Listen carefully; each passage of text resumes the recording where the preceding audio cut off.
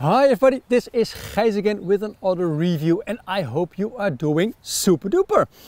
This time it is a tent review. It is about the Tentipi Safir 5CP.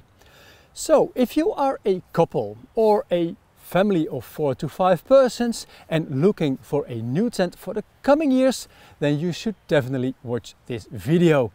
Enjoy it!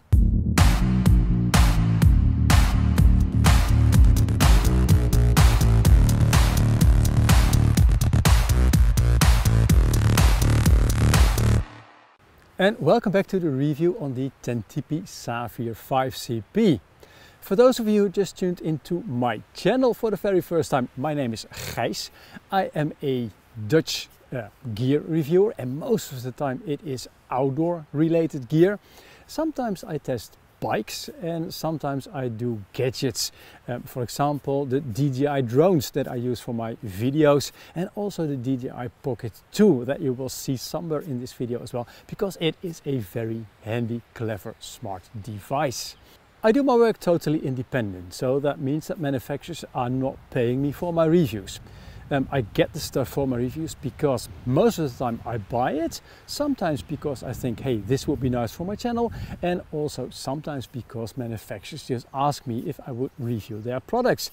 Now, in those cases, I always send the stuff back again, unless when I really like a product, then I just buy it from them, so I ask for a bill. Now, if you like my way of independent reviewing after that you've seen this video, then please subscribe to my YouTube channel, because with more followers I can make more videos easily. For those of you who know me already, you might have seen the review that I did a while ago on the Tentipi Safir 7CP. And you might think, why is he doing a review on a 5CP? Because it is a quite similar tent. And yes, you're absolutely right. But when I launched the review on the 7CP, many of you asked me how much bigger is it than a 5CP?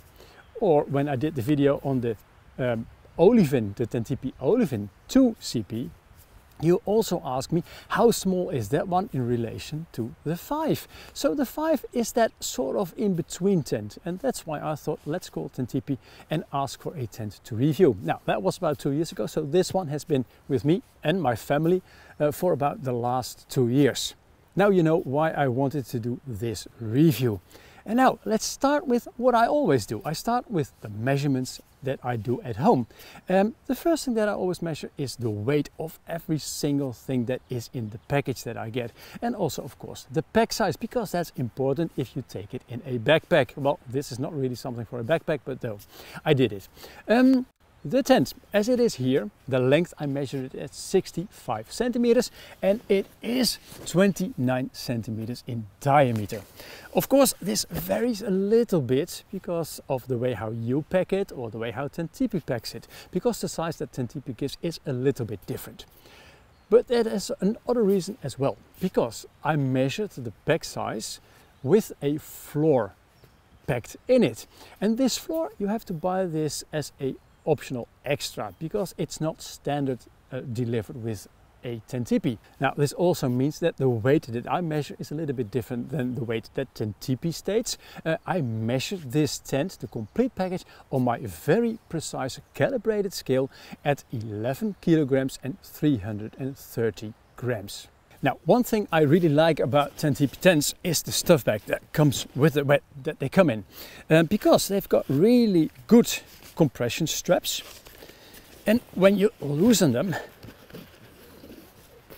you will see that there is this nice piece of fabric, and this really compresses the whole stuff bag very nicely together. The other thing is that the stuff bag itself, it is also rather large, and especially with the 5CP, because I think that Tentipi makes one stuff bag basically for all their tents. Maybe not for the 50, that might be a bit bigger, but this means that because it is so big, packing the tent and everything in it, it is so very easy. Even if you've got some mattresses that will fit in there as well. Of course, the inflatable mattresses. Now, this is the complete kit that you get when you buy a Tentipi. Now, what's in the stuff bag? It is, of course, the tent. It is a pole. It's a pouch with a lot of pegs in there and a little plastic bag with some really nice, clever things from Tentipi. And of course the floor that I have as an extra. And the floor that I'm testing here, it is the Pro Floor, which is the most expensive one, but it's probably also the best one in this relation. One thing that is really nice about Tipi tents is the fact that they are very easy to pitch. And well, the best way is just to demonstrate this to you. Then I need to get everything out of the way because I need some space around me. And before I can pitch the tent, it's really nice. It's very soft moss on the surface. It's dry at the moment because it's been dry in the Netherlands for quite some while already. But I need to clear it from branches and other stuff like those pine cones. They don't need to be on the floor. So let me do that first. Now I've cleared the space as best as I can. Of course there will be some pine cones somewhere, but it's very soft, so that will sink in. I took from the little plastic bag a couple of items. The first one is what I like to call Tentipi compass. And the Tentipi compass is like a template that tells you where the center pole is, which is of course where the hole is and where my finger is at the moment. And the black lines indicate the direction where you should put the pegs. Now, the compass has got one sort of designed area with resembles the entrance of the tent, so you can decide immediately in what direction you want to have the opening of the tent. Now, of course, in this case it's facing the camera, so it should be somewhere in that direction.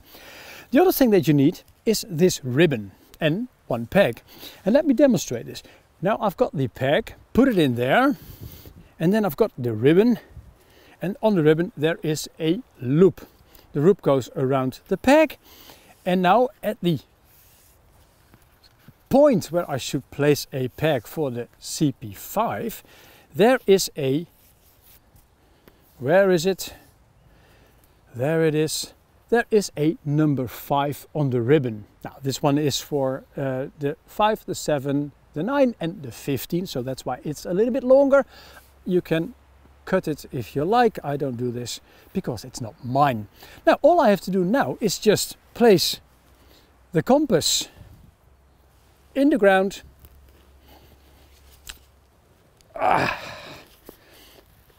position the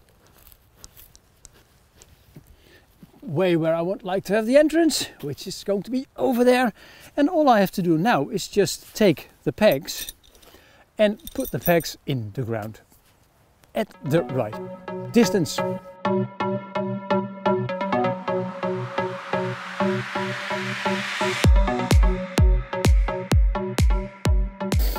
Now, with all the pegs in place, I leave the compass rose here, but I can take away the ribbon.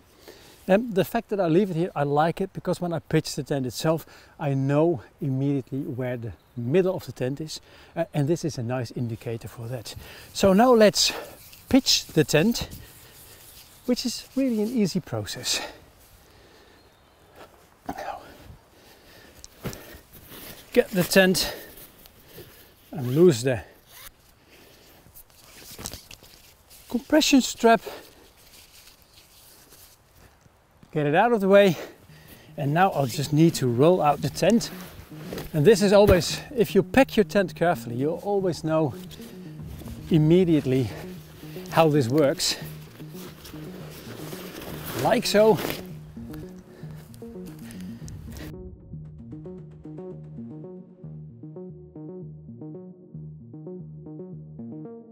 And the last one around a branch. Now what I like to do now is just open the door, take the pole and place it in the tent and just get it up.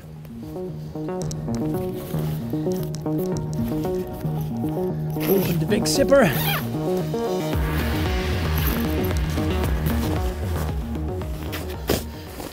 Don't you think that this looks just like a giant sorting hat from Harry Potter? Now let me get the pole. Now, this pole is an aluminum one. It is in 5 sections with elastic band in the middle, so it's easy to do this, but do this always gently. And also when you pack the tent again, don't do this too hasty, because if you damage the rim of the tube, then this doesn't slide in that easy anymore. Like so. And now I just take the pole and when I look in the top of the head, I will find a sort of cup, and that's where the pole goes into. Fold the head over the top of the pole and get it in. And now I'll put it on the center, and now I know where it is. Now at the moment the tent is sort of pitched. It doesn't look really beautiful. But now you have to make a choice, because if you are planning to use a floor, Tentipi has got several different floors, and also in the aftermarket there are some floors available. And then you've got one sort of a problem, and that's the center pole, because some floors you need to get and slide it underneath the center pole. Now when I put tension on all the tensioners, then the pole will be pressed into the ground and I cannot get a there's a fly in front of the lens, that's funny. Okay, when I tension all the tensioners, then I cannot lift the pole and get the floor underneath it. In Scandinavia, quite a lot of people use the tent like this, yes, tensioned and tidied up, but without a floor, because in that way you can make a very nice fire pit in it, or you can use a stove just on the ground itself. And about the stove later, of course, more. Now, with the Tentipi floor that I have, it is a Pro edition. That means it has one main zipper, and I can put tension on all the tensioners at the moment, and then I can zip basically that floor underneath it. So let's tension all the tensioners and get it nice and tidy. But first I should remove the compass. Now first let me close the door.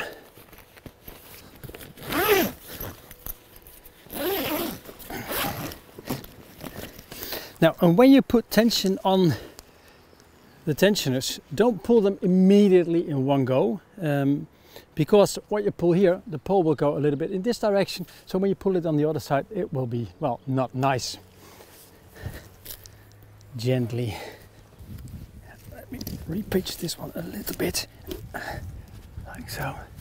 Now let's have a look if the pole is standing vertically.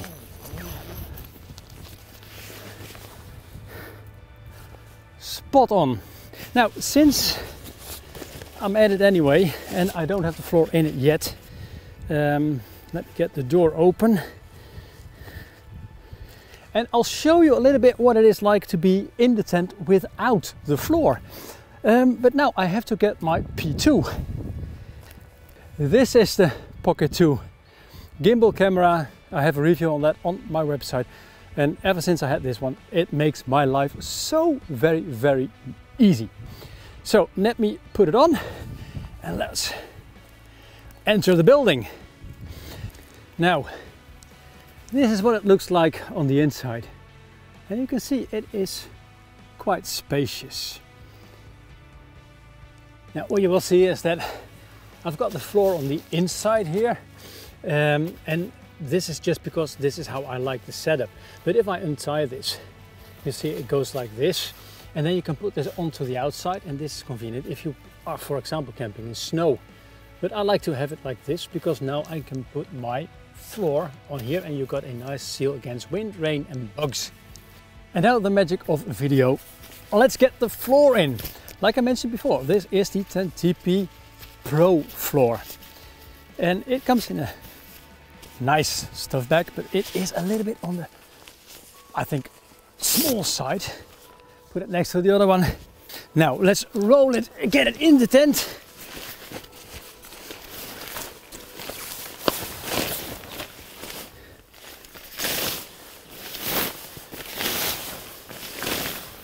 And to be honest, this is not that interesting, so let's fast forward. Now this is where the Pocket 2 that's shooting this image is at its best, shooting in different difficult places and angles. What I want to show you here is how the floor is connected to the tent itself. It uses a toggle and a metal ring, and you just connect the two of them together. And since this tent has got basically 8 lines that are important for the pegs and the whole tent setup, I think that means it's octagonal. You've got 8 of these to do, and I just have 1 to go. Now, where the P2 comes in handy as well is that you can see now that that's where the pole is, the center of the pole, and this is the main zipper. Now, let me get the zipper done. Now, like so. Now, with the zipper in place or closed and the floor inside, I can do some tidying up because the floor is still very flubbly. I need to tension the floor, and I need to tension this one as well. Also, because I loosened that one a little bit because I had to put another little bit of stick underneath the pole because it was sinking in the ground too much. Now, the other tensioners that are here on the side, they are there to pull the floor outwards basically, so that there is a lot of nice tension on it. And also, like with these, just do this very, very gentle. And now I'm going the other direction. Now, I don't know if you noticed this, but the light is getting different. The sun is almost gone, and that is because they predicted there would be a lot of Sahara sand passing the Netherlands today. And it really looks a little bit spooky at the moment. Now, you see that the floor, I think, yes, it looks absolutely super. Now, before I move everything that I need for camping, including the stove, into the tent, let me talk you through a little bit of all the details.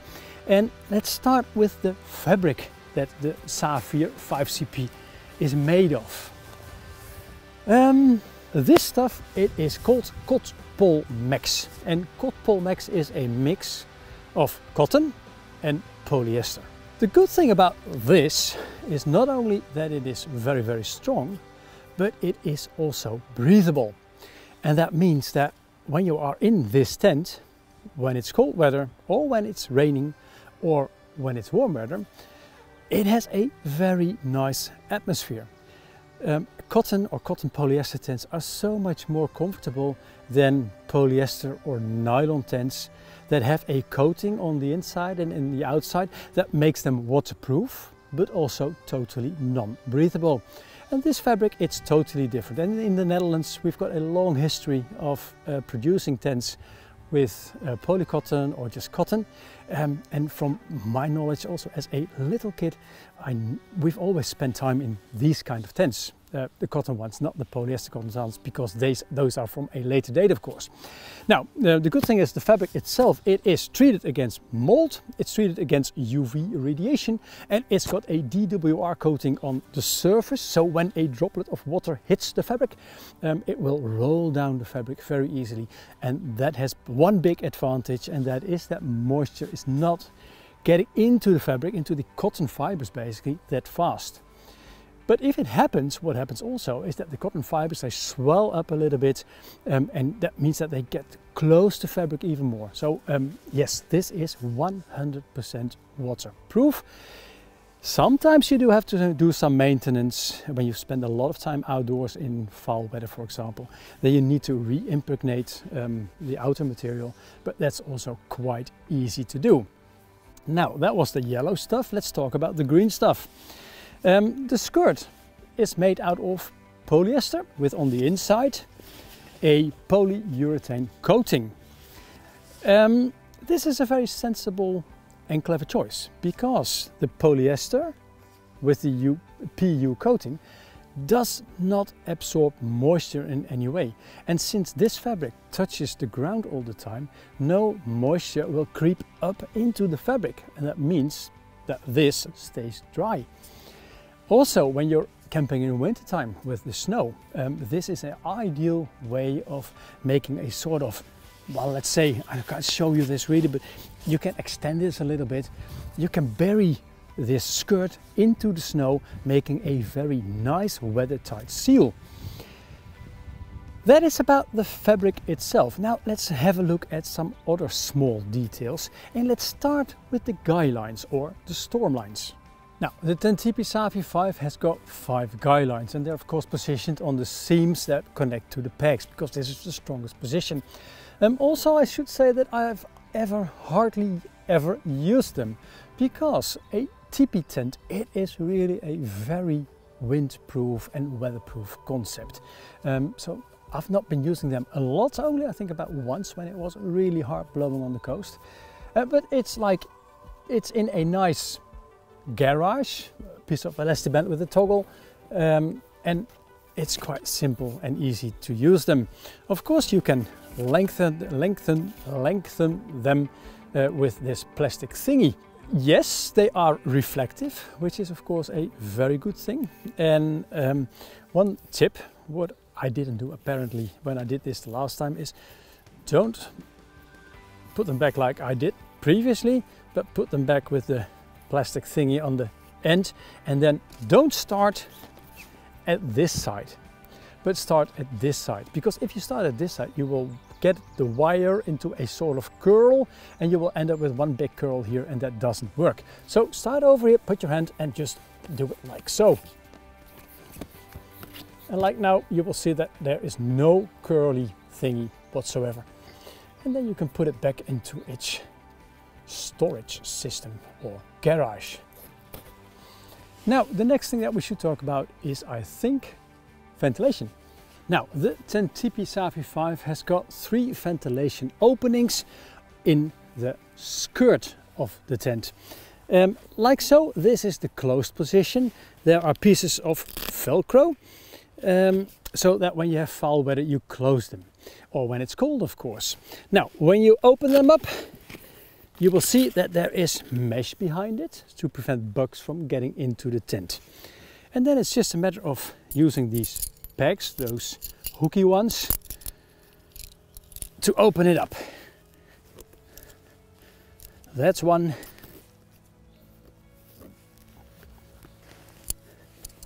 And multiply this by 3. Up. And the last one. And now let me show you how this looks on the inside. And this is where the P tool comes in handy again. Because now I can show you the opening on the inside. It's one big window, and there's of course 3 of them. And it's quite easy to close them. And I can do this from basically 2 ways. Because it's a 2-way zipper if I want to open it for the half. But I'm keeping it open. Because the good thing about having 3 of those ventilation openings on the bottom part of the tent is that you get a really nice airflow if you've got some place for the wind and the fresh air to go to. And that is needed of course if you want to make a campfire in the tent if you're not using the floor, or when you're having a stove in the tent. But that air, or the smoke, needs to go up. Well, the Tentipi has a chimney, which is also an opening for the ventilation of the tent itself. So let's move up. And now this is where the shooting gets a little bit tougher, because if you look at the top of the tent, you will see that it's closed at the moment. But you might also see that there are a lot of wires here. And all these wires, they accumulate, what a beautiful word this is, into this sleeve. And the sleeve goes all the way down to this point. And on this point you will see 1, 2, 3, 4, 5, 6 toggles, and I can pull them. And if I pull one of those toggles, a part of the ventilation system in the top will open. And now I can do some sort of a concert. Da-da-dee-dee-dum, dum-dum, dum-dum. Da-da-da-dee-dum, dum-dum, dum-dum. Da-da-da-da, da-da-da-da. Da-dee-da-dee-da-dee-dum, pum-pum-pum. Yadidum, bum, bum, bum, bum, bum, bum, bum. This whole system by pulling the strings only works because of this. Because Tentipi put elastic cords on the outside of the chimney. So when I pull something from the inside, it goes that way. But because it's got resistance, that when I loosen the contraption, it will pull down immediately. And now we're on this spot. Do you see this? This lumpy part. That is the place where the chimney needs to go. So now it's time to get everything inside my tent to make me ready for the night.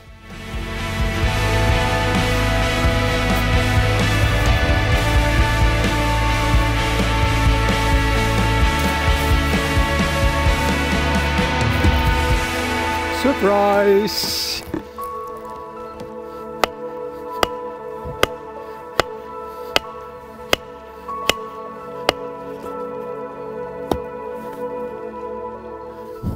Now, with everything in my tent, it is time to talk about some measurements that I did. The tent, at its largest width, I measured somewhere between 3 meters and 35 centimeters. That is basically between the flat parts that are opposing each other, and 350 centimeters at the point where they make their corners. So that's the largest distance that I could find. Now, Tentipi promises a width of 380 centimeters. So somewhere I am losing 30 centimeters. And if you take a ring of 30 centimeters around the whole tent, that is quite a lot. Now, I've measured this with the floor in the tent like it is pitched now, but also without the floor. It might be a little bit bigger in that respect, but it just is not. I just measured 350 centimeters maximum. Now, then the height. In the top, I measured a height on the interior on 206 centimeters. The height that is really usable is 1 meter and 67 centimeters. Now, I am 1 meter and 69 centimeters tall, and for me it is quite possible to stand sort of upright and dress or undress myself. It doesn't feel that uncomfortable. Now, with a family of 4, my wife, she's a little bit smaller than I am, one daughter of 16 that's actually the same size as I am, and one daughter that's a little bit smaller than we all are. So we are a family of 4, and we've been camping in this tent.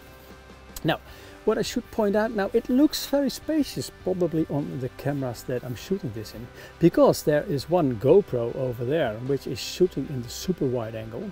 There is my iPhone which is shooting at the 0.5 angle, and there is the P2 in the middle that is shooting at its normal wide angle. I don't know exactly what it is at the moment. And there's one camera, a GH5, recording this bit. Quite a setup. Now, it looks really big, but actually this tent is not that big. Because over here I've got one mattress. You can see it. It's a thermarest. It is, I think, 50 centimeters at its widest point, and it is 1 meter and 80 centimeters long. Now, this fits quite neatly. But over there, there is a mattress.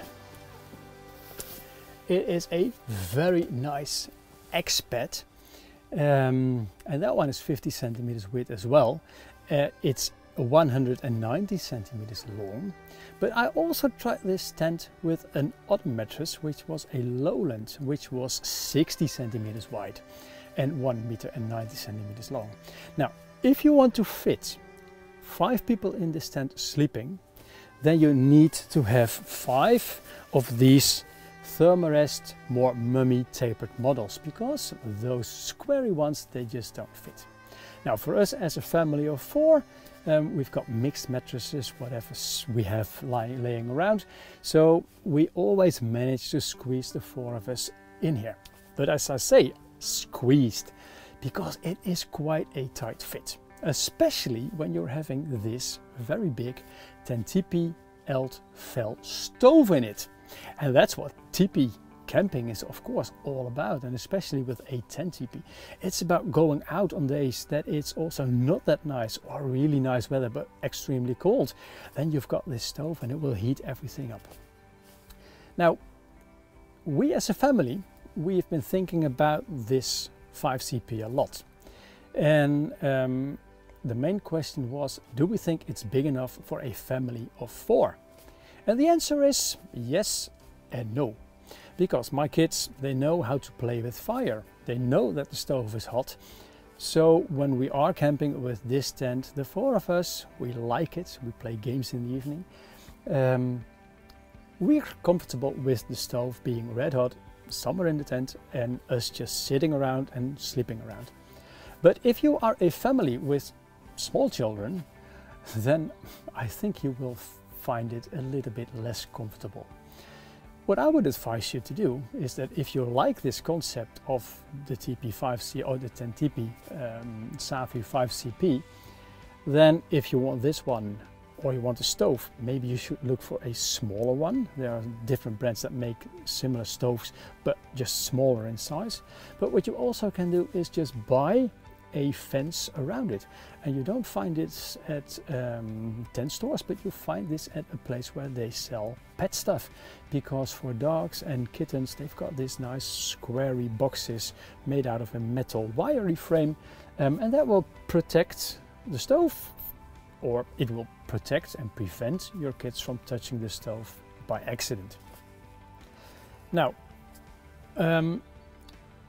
if you are just a couple, yes, then the Safir 5CP is big enough, because when I am out with my wife, what we normally do is we put the mattresses on one side of the stove and we take the camping chairs. These are the Helinox chair ones, and we've got a chair one table as well.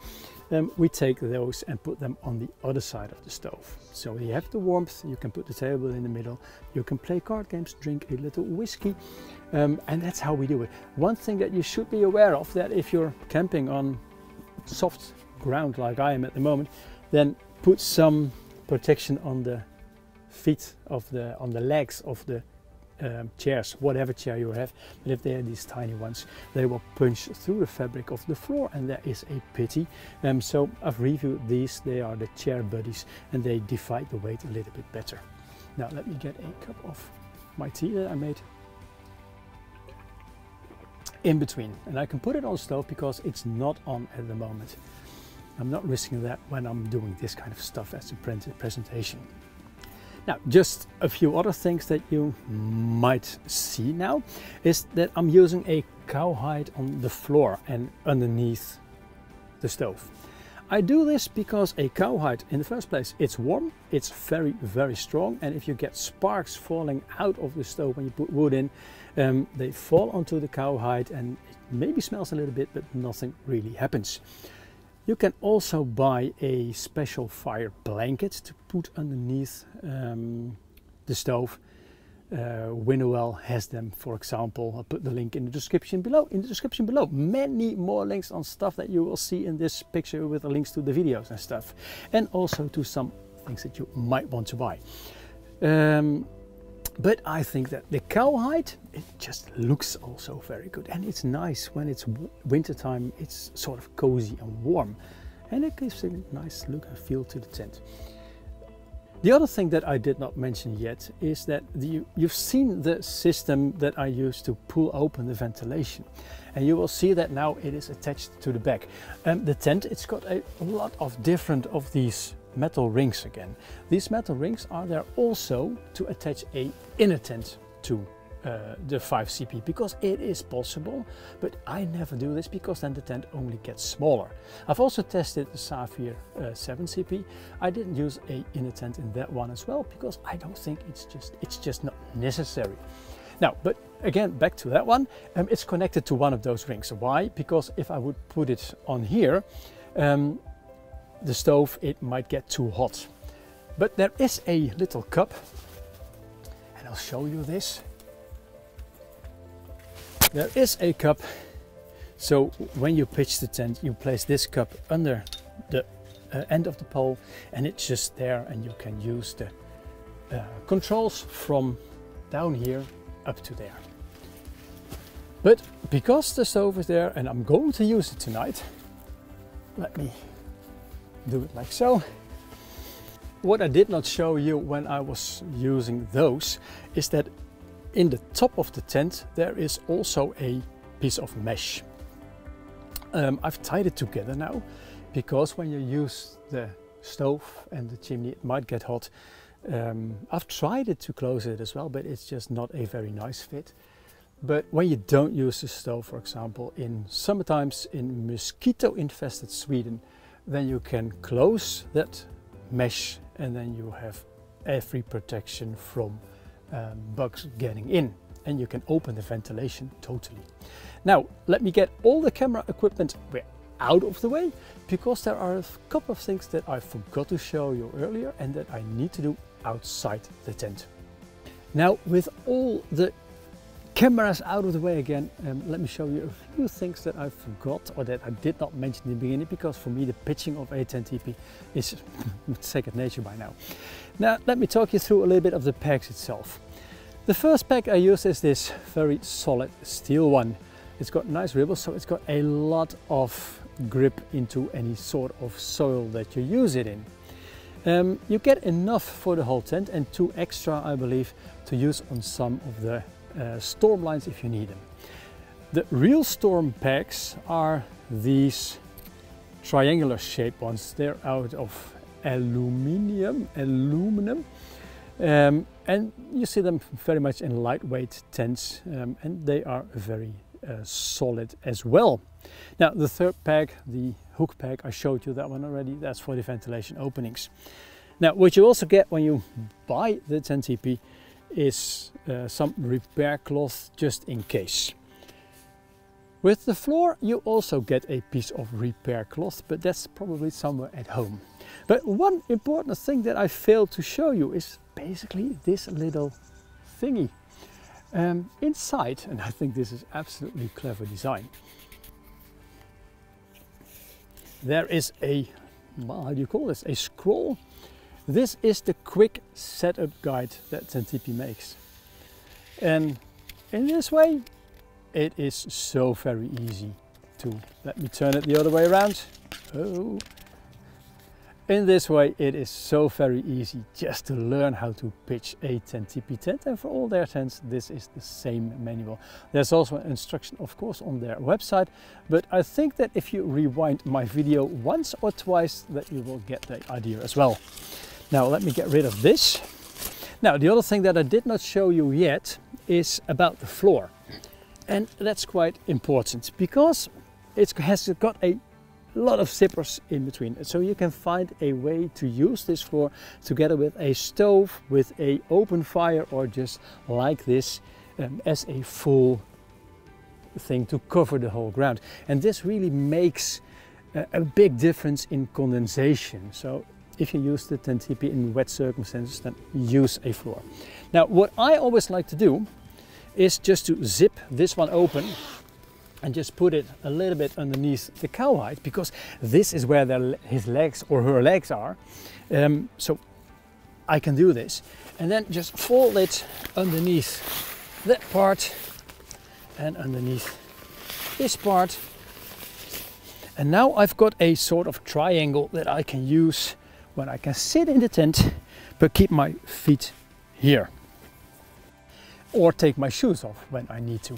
One last thing, and that is about the entrance, because what you will see now is that above me the clear sky, a lot of desert sand because the clouds are really, or it's really getting darkish. But if it rains or drizzles, then you know the doors open, this will get wet. And that's the other clever thing about getting the ground sheet or the floor out of the way. Now it doesn't really matter.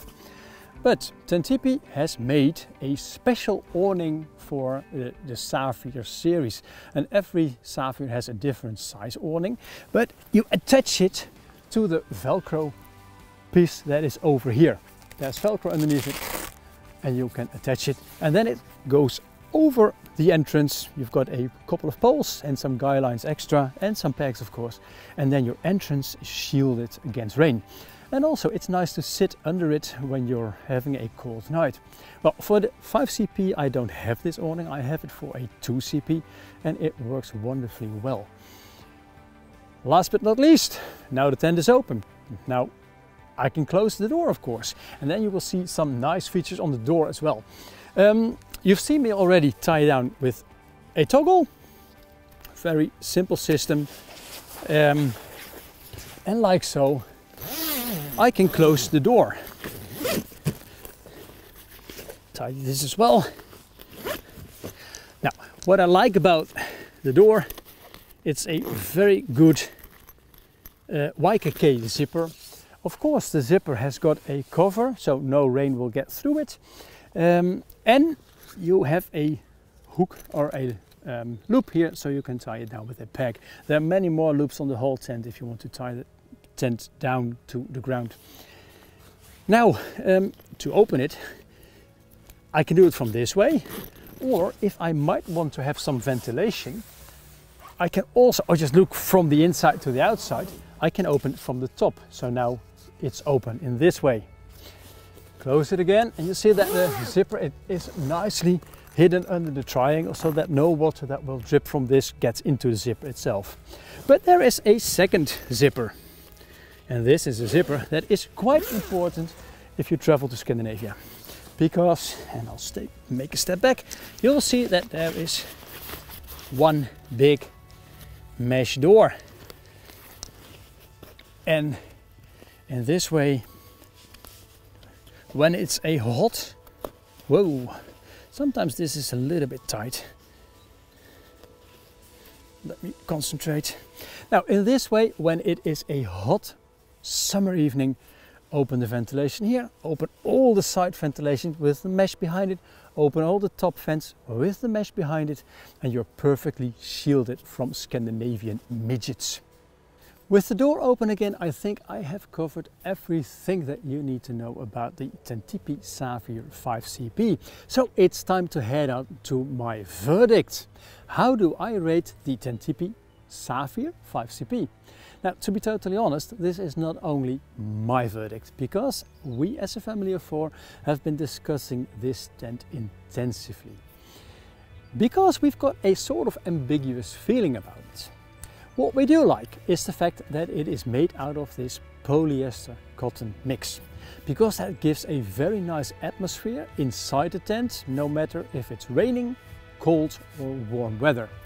What we also do like is the fact that when it's cold or rainy, that we can put a stove in there and heat the tent up in the night and sometimes in the daytime, because that is really cozy, and do some games inside.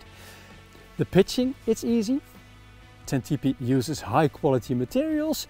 There's absolutely nothing wrong with this tent, except maybe the space. Because when I started testing this one, you asked me the question, should I buy a 7CP or should I buy a 5CP? Well, as a family, we think that for us, this tent is on the small side. We know how to operate and work around a hot stove.